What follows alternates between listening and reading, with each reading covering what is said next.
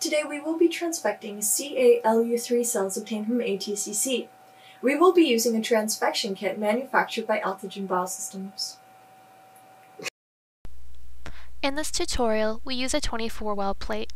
Transfections can be scaled up or down based on plate surface area as described in the corresponding transfection protocol, which can be found at altogen.com.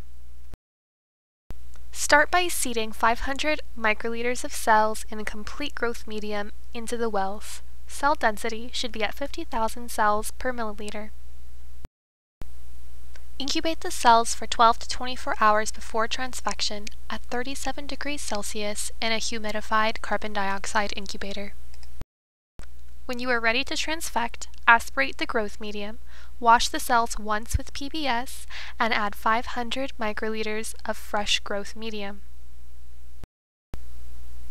To prepare transfection complex, mix 40 microliters of serum-free medium, 5.5 microliters of transfection reagent, and either 750 nanogram of DNA or 30 to 50 nanomolar siRNA or microRNA.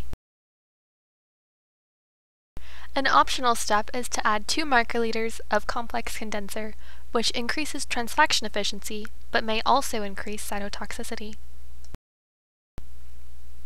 Incubate the prepared transfection complexes at room temperature for 15 to 30 minutes.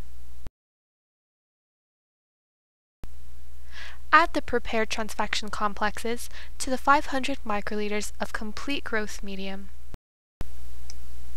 Once you have treated all appropriate samples, incubate the cells at 37 degrees Celsius in a humidified carbon dioxide incubator.